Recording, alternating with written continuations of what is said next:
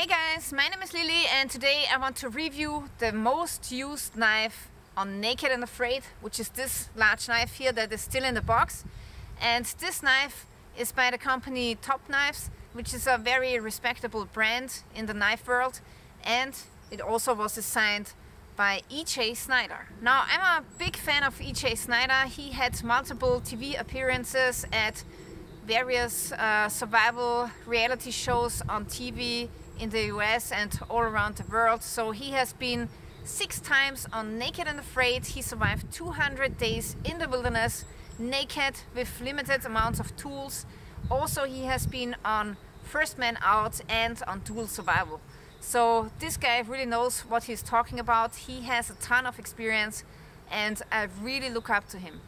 And today I have the opportunity to review his knife, and actually he has designed 2 knives with the company Top Knives, and today I want to show you both of these knives. So one is the smaller one, the smaller tracker knife, and the bigger one is the most used knife or tracker knife at Naked and Afraid. Okay, let's start with the smaller knife here.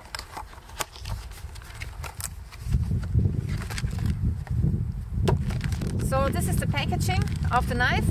It comes in a sealed plastic bag, which is a very good idea. So the bag protects the knife from getting moist while transporting.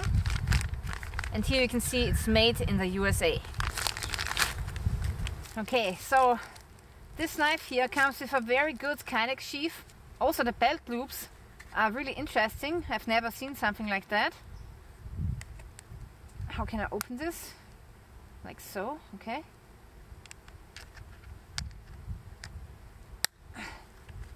So the snap buckles here on the belt loop, they are really like strong and sturdy. You won't open these up by accident for sure. Okay, very interesting, yeah. And this is the knife.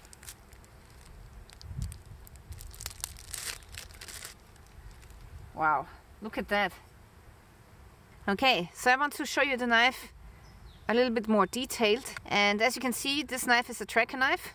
So it has a little bit more of a broader blade at the front.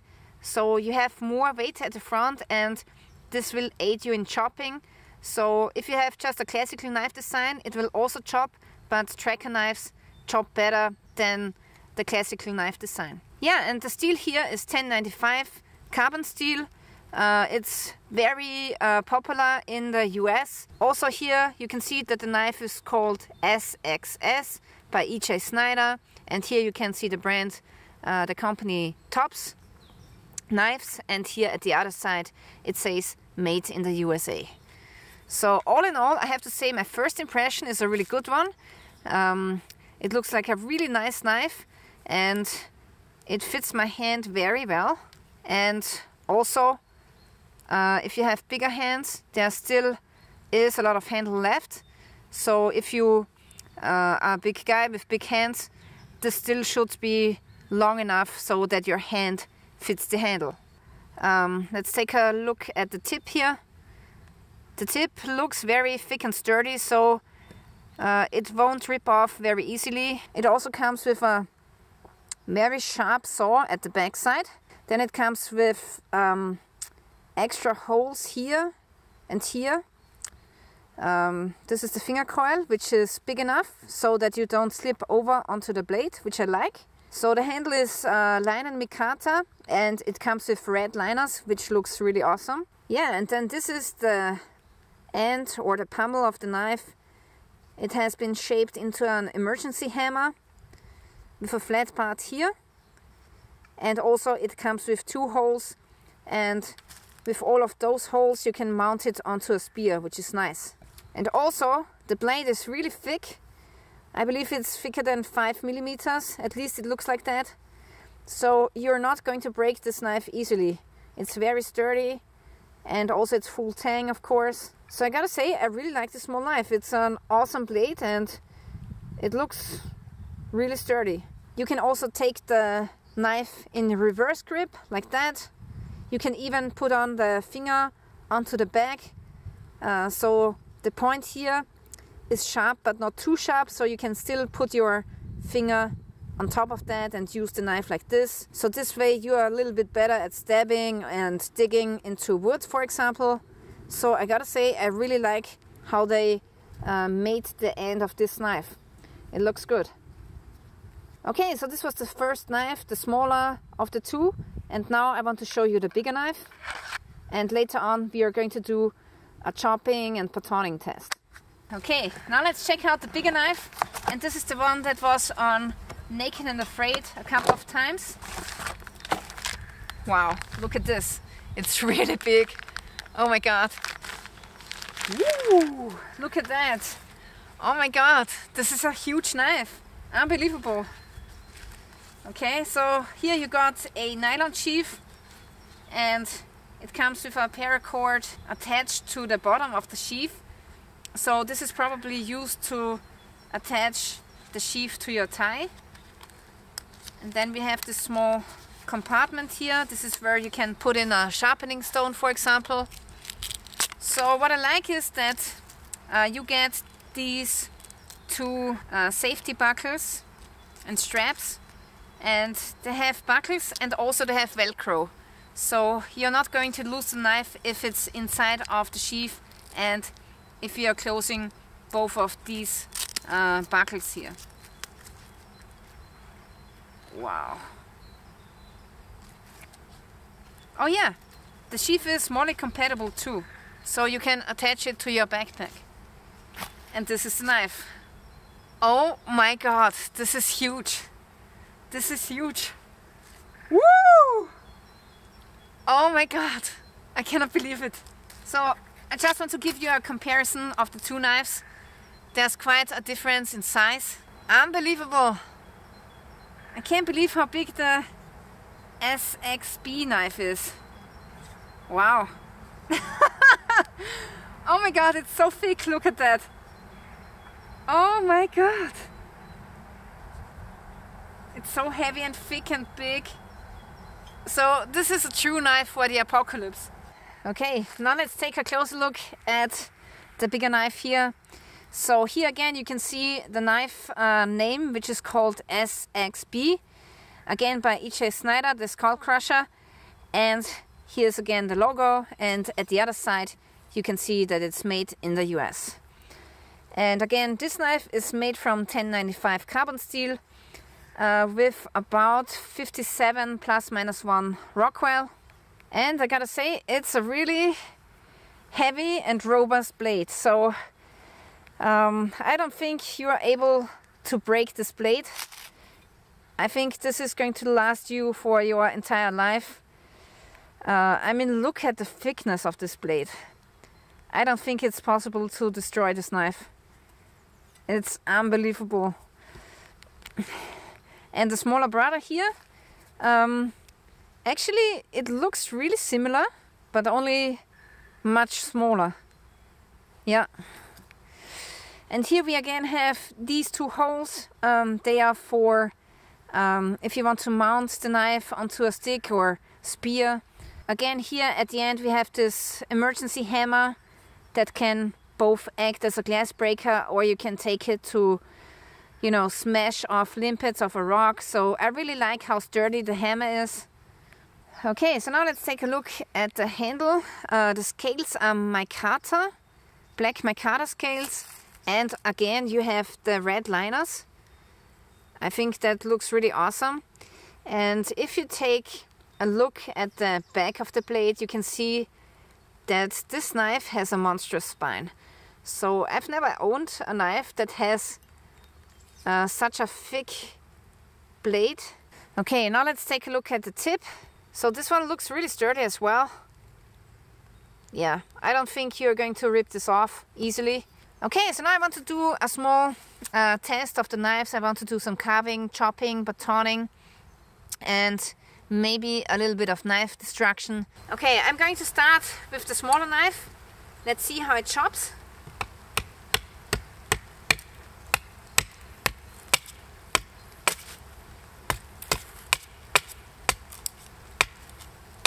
So it chops really good for such a small knife. Now let's see how it's doing with the carving.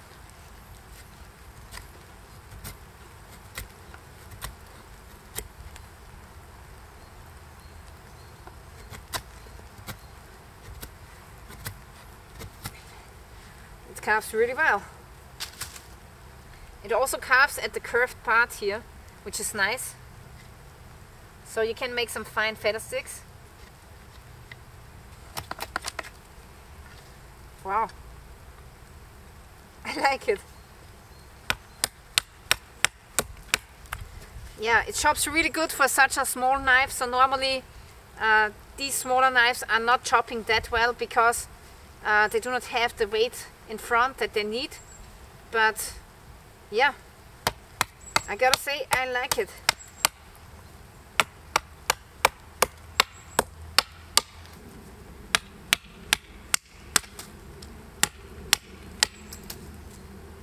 Okay, this is how the smaller knife chops and carves. Now let's try out the bigger knife.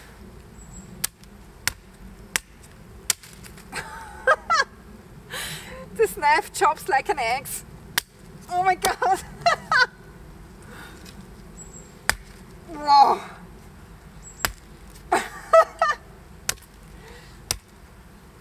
Oh.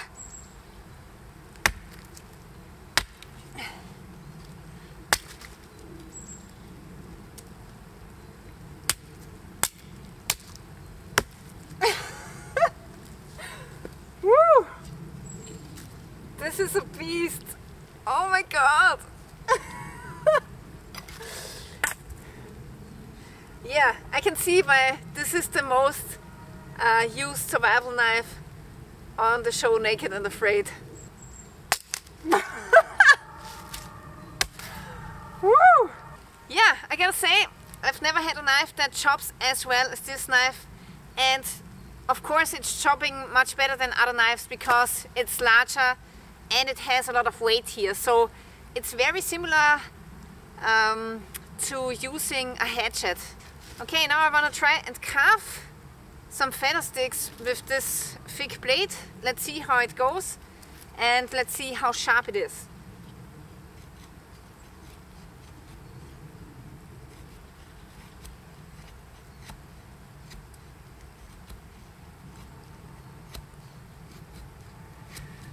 Unbelievable. So even this thick blade is sharp enough that you can still make some fine feather sticks that now you can light with fire steel or use as tinder with your lighter or matches. So this is really good for such a thick blade. I wouldn't have thought that it carves this well. If I want to change the way I'm carving, I just change the angle of the knife, then I put on the thumb onto this rail, and then I can carve like this. So it's more a cutting motion and carving motion, not only like that, but also like that. And that's a pretty interesting grip, which you can use for, you know, carving very fine feathers, for example, very fine shavings. See? This is what I'm talking about. It's super fine stuff. And that's what you can achieve by carving and slicing at the same time. Yeah, so far this knife has excelled at chopping and at carving, which I'm really surprised that it can do such fine feathers.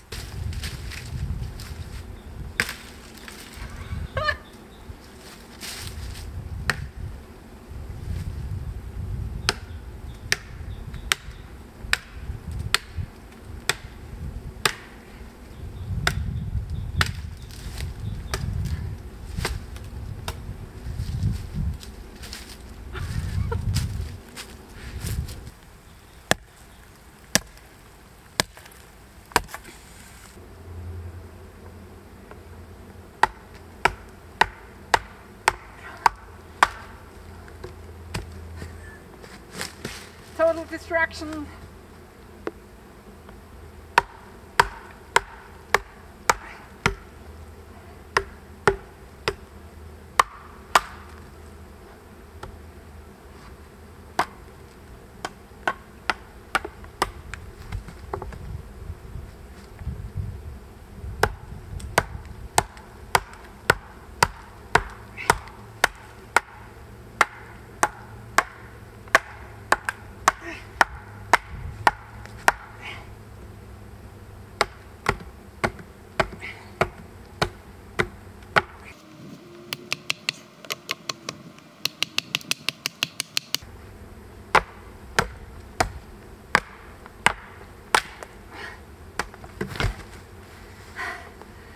beast. Okay, now I want to do some batoning with the smaller knife here.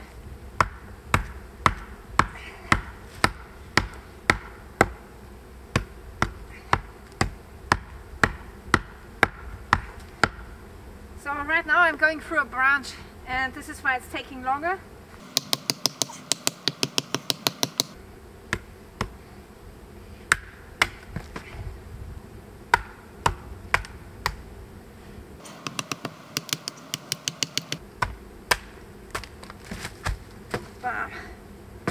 Alright, so I've just completed the batoning part.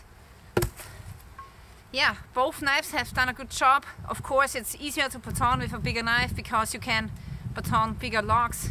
And I have to say that those two thumb ramps here, which are sticking out a little bit, they actually aid in batoning, because when you have your knife inside of the log, you also want to every now and then baton the handle.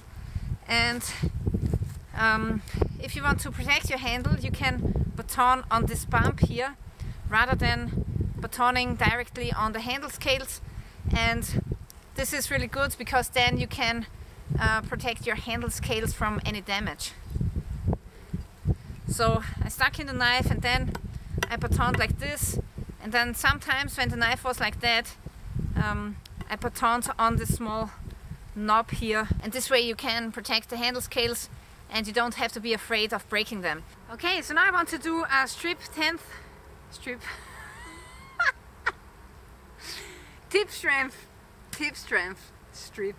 Okay, so now I want to do a tip strength test. I'm going to start with the smaller knife. Sometimes in a survival situation it can happen that you need to search for a bait for fishing, and sometimes you can find grubs inside of logs. So you would take your knife and yeah, try to pry the log and search for the grub. And for this task it's very important that you have a stable tip that doesn't break easily or bend too easily.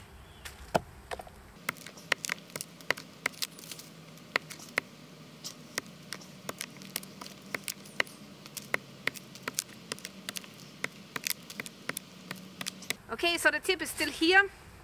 It's not bent or anything. It's still straight. And I've only used moderate pressure.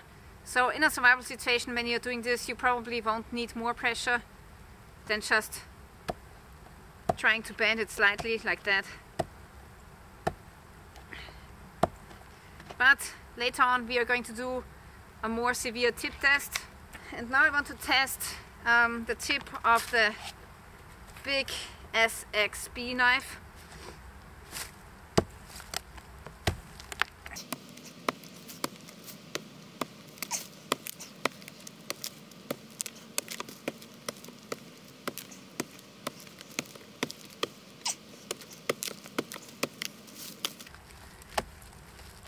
Woo! I found a grub. It's small, but it's here. That's not a lot of protein, but it can be fish bait. So I believe now we have to do a little bit of a more severe tip test.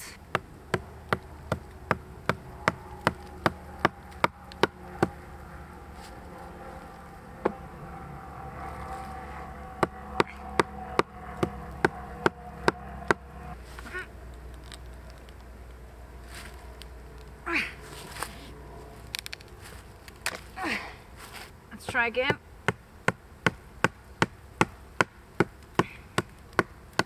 So of course this test now is a distraction test. It has nothing to do with survival anymore, because this is something that you wouldn't do in a survival situation. Yeah. So we got a really sturdy tip here. You're not going to bend or break it easily.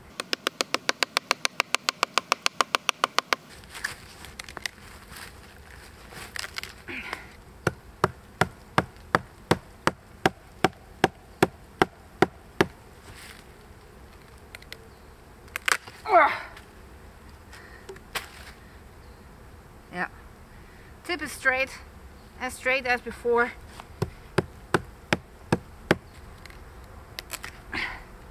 Okay, so I think that these two knives are really good knives. I think EJ Snyder has done a good job in designing them, and also Tops Knives have done a very good job in producing them. So I cannot really say anything bad about the knife. The steel is 1095 carbon steel, which means that it's going to rust if you do not take care of it. So that's probably the only thing that you have to be careful about. But this is also the reason why the knives are coated with this special black coating. But still, some of the saw teeth, they are not coated, and of course the edge is also not coated. So you have to make sure that you keep the knife as dry as possible, keep it oiled. Also make sure that you don't get too much of water inside of the sheath, because if it's wet inside and you stick your knife in, the next day you are going to have rusty spots on your knife. So when it comes to carbon steels, most people know it, that you have to take care of the knife and that you have to oil it and keep it dry as possible. Yeah, other than that, I have to say I really like the two knives. Now, which one of the two do I like better? I gotta say, it really depends on what you want. Do you want a small knife that you can concealed carry, that you can quickly throw into your backpack and that is lightweight and yeah, not too big? Then I think this is a good choice. If you want a knife that is truly made for the apocalypse, which chops like a hatchet but which also cuts like a very fine knife, and if you don't mind the extra weight of the blade, then this is definitely my first choice. So let's say if I had $300 in my bank account that I do not need and I want to buy myself a nice Christmas present, I think I would go for the bigger blade, because this is really a very unique blade, which is truly a one-item survival tool. So you won't need an axe anymore if you have this tracker knife. You won't need a saw anymore. So the SXB is definitely going to do all of the survival tasks that you would need to do in a survival situation. Now the cool thing is that EJ Snyder also has a YouTube channel, and I will link his channel into the description of this video. So make sure that you check out his channel, also subscribe to his channel, because he has a ton of knowledge that he's sharing on his YouTube channel. Now, besides creating and designing knives, and besides having his YouTube channel and being on all kinds of survival shows, EJ Snyder now also has an online video course where you can learn some survival skills from him. And the thing about Naked and Afraid is that they often show cool stuff, but they do not go really into detail about how people make a trap or make a fire or make the bow drill set. And now EJ Snyder has created this awesome online learning course where he goes into the details. And I gotta say that survival is more and more about the details and not so much about the bigger things that you are doing. So let's say, for example, you're making a bow drill set, but there are 1000 mistakes that you can make when you are making the bow drill fire. So it's important that you know how thick the spindle is, that you know which kind of cordage you can use, or how big the notch is, or how you can make a fire in general. So survival is very much about the details, and if you get the details wrong, you will fail in surviving. You will die out there. So if you're interested in learning more detailed survival skills, then make sure that you check out his online course as well. Okay guys, so this is it for today. I really want to thank you for watching. And if you want to see more knife reviews, then please subscribe to my channel. I think I'm going to start with the knife reviews again. Actually, I had to make a pause with the knife reviews because YouTube didn't like them so much. So yeah, but I think now it's okay again. And I'm planning to make at least one knife review per month where I just test out different knives. And yeah, I really like knives. There are many knives on this planet. I also have created my own knife, which I think is the perfect knife for me. But there are so many knives out there, and most of which are great, some of which are perfect. It's not easy to find a perfect knife, of course.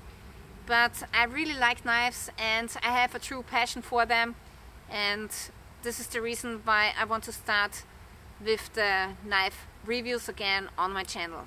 Yeah, so if you want to see that, make sure that you are subscribing to my channel. Thank you for watching and stay tuned till next time.